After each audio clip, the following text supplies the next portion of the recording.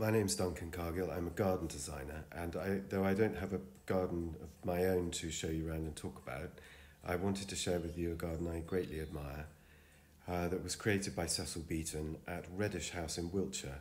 He lived there from 1949 until his death in 1980, and I've been collecting photographs of it and pieces of film for years. So I've just put them together with a bit of narrative, and I hope you enjoy it. I've always enjoyed the colours of the late 1950s and early 1960s, in fashion and in gardens. Coy, dusty pinks and peaches, next to more dramatic, bold reds and oranges. The art Beaton brought to his garden was perfectly in step with his work for magazine, stage and screen. His eye for colour, texture, light and scale transformed Reddish inside and out, and this is a glimpse at what he did to the garden over 30 years. In 1962, Reddish House was featured in House and Garden magazine. It showed the grand and exotic rooms he had created, full of their gilded furniture and unrestrained Rococo style. It concluded with a final paragraph that read, "Little space remains to mention the garden, or rather gardens, which Mr. Beaton has made at Reddish, and which are prolific in ideas as the house itself. These must be left for another article." But that article was never written. The evidence we have of the 30 years of planning and development of his garden can only be gleaned from the photographs and some film shot by him and others. However, none of these address the garden itself, but they're of the models he shot, the people he knew and entertained, the professional and personal life at the house. Beaton worked all over the world, and his commercial headquarters was in London, but his escape was to the county of Wiltshire, first to Ashcombe House near Shaftesbury, and then to nearby Reddish House, just across the Cranbourne Chase, where he resided from 1947. Ashcombe, his previous country retreat, was a remote 17th century house and became his playground, a theatre set of moving parts, rooms, parties, and people enjoying the calm before the storm of World War II. Reddish House was, in contrast, a place where his tastes settled into a permanent and increasingly traditional groove. For the 10 years or so before Beaton arrived, the house and its 2.5 acres of land had been home and office to a doctor and dentist. The garden had changed little since its rather practical manifestation at the turn of the 19th century. A kitchen garden with a glass house, mown grass, and no deliberate flower borders. When Beaton arrived, he left the arrival experience as it would have been for many years before him. The charmingly elegant facade was enough, with its mix of 17th and early 18th century architectural detailing. A flight of cut stone steps rose up to a welcoming central door. Blushing pink brick provided a warm background for the weathered columns and dressed coins, all in the creamy pink-grey local Portland limestone. By simply retaining the in-out drive and adding no fancy borders, Beaton echoed the appearance of grand estates whose parks appeared to run right up to the house. One of the first areas of the garden Beaton addressed was the sun-soaked south-facing terrace at the back of the house. He increased its width, cutting further into the sharply rising bank and laying it with reclaimed York stone. Here he established beds on either side, one against the house and the other against the bank, and he added a theatrical painted wooden balustrade to its edge. He also created a smaller balcony-style terrace higher up the bank for the door of the second-floor drawing room. On the walls of this new terrace he pulled down ivy and other unwanted climbers, and here he placed big single and double-headed blousy roses like climbing dawn and vigorous climbing hybrid teas.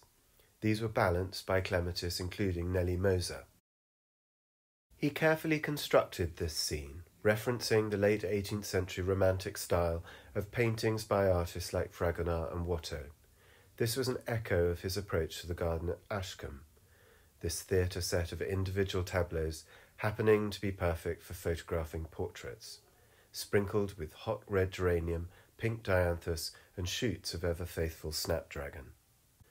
An existing gravel path had led from the terrace downwards to some steps into the kitchen garden. He moved the path south, higher up the lawn, to a part of the garden on the same level as the terrace. The new path, shown here bisecting the model's waist, led to a new opening in the lawn hedging, where he would eventually plant a walk of vertical yew. This new axis created a more dynamic view from the terrace, making the walk not a practical one to a kitchen garden, but to a brand new destination. It also took the existing path away from the staff cottages. It would transform the west side of the garden, leading to the resurrection of an orchard and the creation of a new rose garden. He also added a winter garden conservatory at the same level, both extensions making way for a new upper terrace. To access this from the existing terrace, new steps were laid through the balustrade and up the bank to a new north-facing bench. This upper terrace stretched west onto the lawn. Beaton decided that further digging was needed to allow a kinder view of the steep bank from inside the drawing room and the winter garden. A typically elegant solution to soften this dramatic excavation was found with a long, slim groove and neat serif points to punctuate the bank. Along the top of this upper terrace, he planted hundreds of daffodils, creating another layer of garden closer to the trees. Beaton then turned his artist's eye to the composition of pots along both terraces. These same basket-style pots were moved about the garden constantly for the 30 years Beaton was at Reddish, filled with everything from carnations, snapdragons, nicotina and geraniums. They greeted visitors at the front door, flanked the terrace steps, and marked the beginning and end of the new walk. The terrace and the roses on its walls continued to change.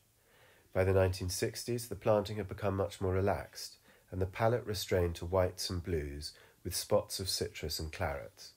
Perennials were used to break up the stone, and rosemary bloomed by the door. Next to the roses, a new clematis in dark purple counterbalanced the white one, and a peach-climbing rose reached its way across the drawing-room wall. Billowing lavender edged the steps with alchemilla, and primroses for Bascom and self-seeding white valerian scattered itself between the cracks. Shrub roses were encouraged to run along the balustrade, and various erigeron in whites and pinks, rose campion and lime euphorbia made themselves more variously at home.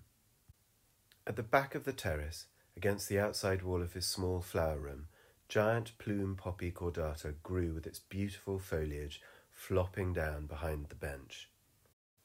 Along the wall adjacent to the terrace, Beaton planted phlox and digitalis, and as the wall turned towards the thatched cottage, he created a cliff of climbing white roses, lupins and carnations. The new cottage garden replaced what had been a large greenhouse, and Beaton realigned the edge of that bed to sit more parallel with the new gravel path. He went about creating a deep border with a classic English cottage garden mix of perennial and self-seeding annuals. He placed numerous shrub roses like the pink Queen of Denmark alongside the white-scented Madame Hardy. Beaton's photographs and sketchbooks from that period show the fruits of his labour. The foxgloves, forget-me-nots, anemones, peony, sweet William and moss roses abound. The garden furniture remained the same, classic French-style garden chairs and a snug wooden bench. They did, however, frequently change colour, from white to green and back again. Beaton also enjoyed the shade of a raspberry-striped sun umbrella for many years. Above the house, the grass bank rose up towards a line of trees. The view from this point was the best in the garden, with the sweeping lines of Cranbourne Chase rolling across the horizon. Beaton played with this boundary, from running the lawn alongside an unmown meadow to a fenced paddock. Eventually, he settled with positioning a bench there, beneath an arch of roses whose arms of garlands reached out in a semicircle to either side. There were also gardens that he created that were not visible from the main house. These included a rose garden and an adjacent orchard. The rose garden began life as a formal, quartered circle of beds with paths that met beneath an ornate white-painted wire pagoda.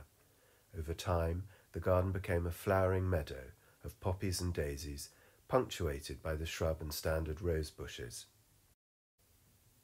The orchard was already in place, but Beaton replaced and added further trees, filled it with different varieties of daffodils, both whites and yellows, and frequently used its little thatched shed for fashion shoots reaching back to the early 1950s.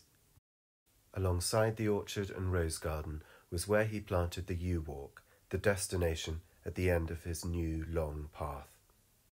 Across the road from the front of the house, Beaton purchased a couple of acres of what was wet meadow. He took a spur off the River Ebble and created a large pond with an island. He moved the meadow gate from the main road to a line with the front door of the house, planted yew hedging along the near boundary, and planted trees and swathes of bulbs, including snowdrops and bluebells. Beaton made the garden at Reddish a place of delight and surprise, a series of different experiences of colour, texture and scent. My favourite part of his garden was perhaps its smallest. Out of sight sat a hidden terrace in between the drive and the gate to the back garden, hedged in by tall yew. Here he created a small courtyard, using the pink brick as a backdrop to the green foliage of ferns, hostas and hydrangea, offsetting it all with spots of lemon yellow from jasmine and Welsh poppy. It was a stage for Fame, who stood on a modest pedestal with a trumpet raised to her lips.